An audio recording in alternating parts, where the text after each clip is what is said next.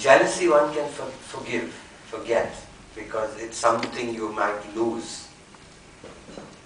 You feel jealous. But here, somebody else's success makes you diminished. And so, I remember when I was a youngster, must have been 4 years old, and there was another boy in the neighborhood.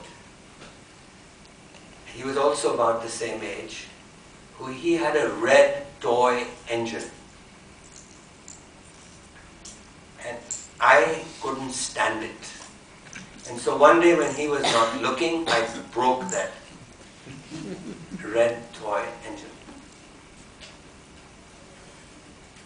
And so this is how I explore through personal example.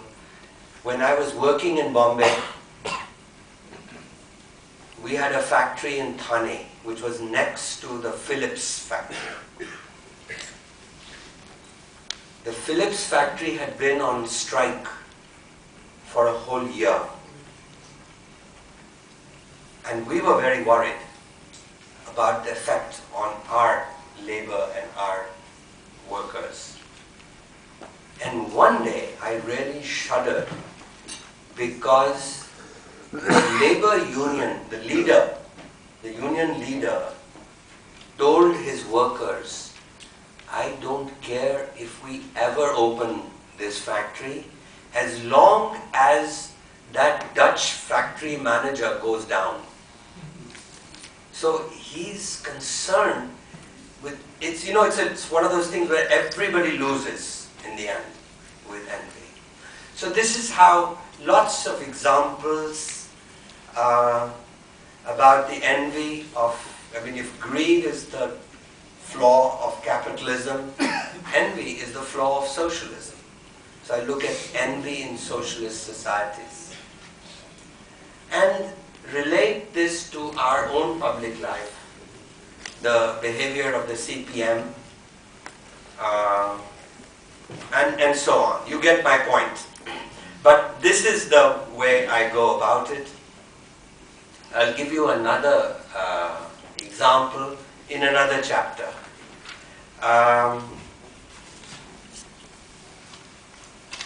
You will remember a character called Ashwathama. Ashwathama was the son of Drona.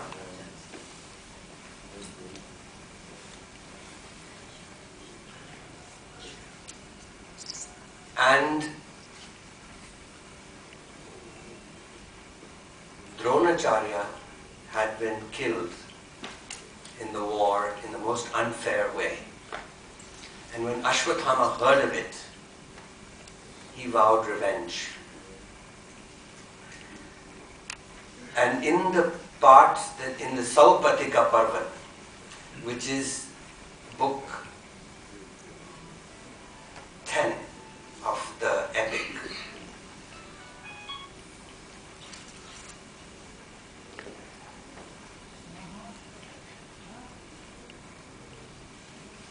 book 10 of the epic, Ashwathama is, there are 3 Kauravas. Can I request you please to shut your cell phones? Thank you.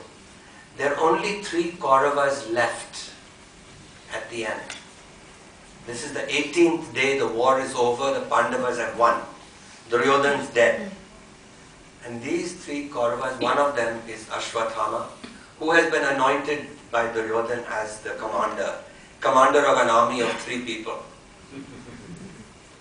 And they go and hide in the forest because they're hiding from the Pandavas.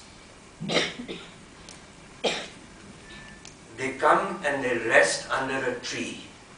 The other 2 fall asleep.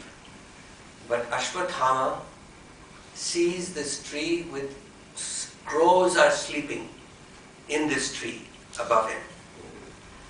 And an owl swoops on this tree and kills the crows. And Ashwathama sees this as an omen for himself. It's an omen that he has to do what the owl did, which is, and then he says that I'm going to go and burn the sleeping armies, like the sleeping crows, the sleeping armies of the Pandavas. And he does this horrible deed, and all the Pandavas except the 5, the whole Panchalas, all the armies are finished after that. So not only are the Kauravas destroyed, but the Pandavas are destroyed. And that's why Yudhishthira says at the end, after that, that this victory feels like defeat.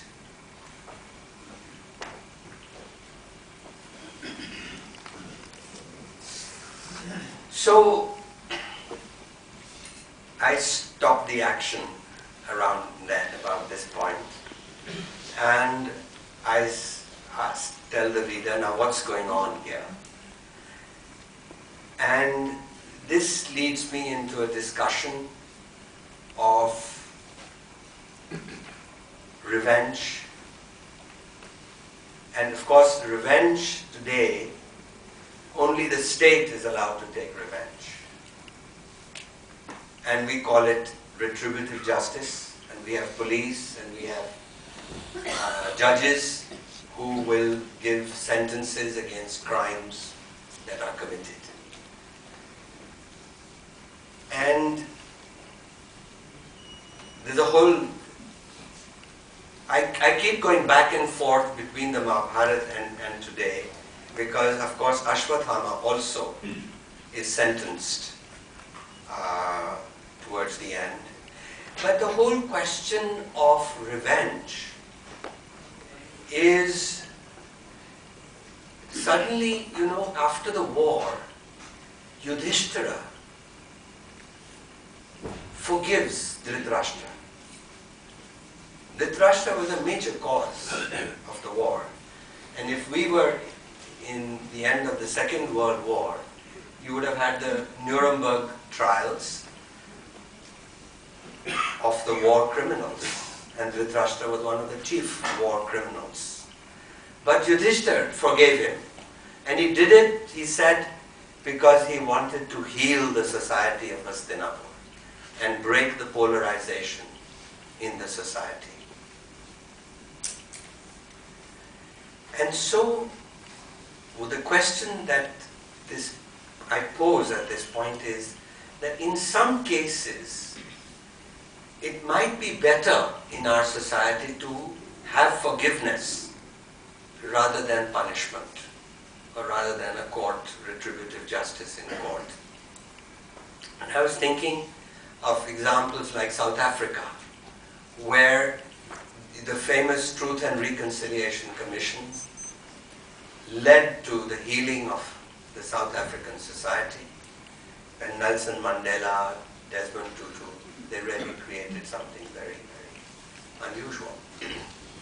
So when I was reading this portion of the Mahabharata, Narendra Modi won his election in Gujarat. And I wrote a column, one of my Sunday columns in the Times of India, in which I raised the question with Narendra Modi, that I said, why don't you, open letter to Narendra Modi, that why, now that you won the election, and we also know that Muslims have voted for you, as a gesture of magnanimity, why don't you ask forgiveness of the Muslims? You don't have to admit, and in South Africa, when they did this Truth and Reconciliation, there was not a question of admitting guilt or talking about punishment or crimes that were done. It was a gesture of reconciliation. So just say that I ask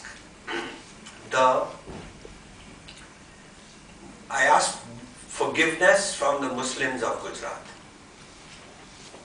for 2002. The week after my column appeared, Professor J.S. Bandukwala,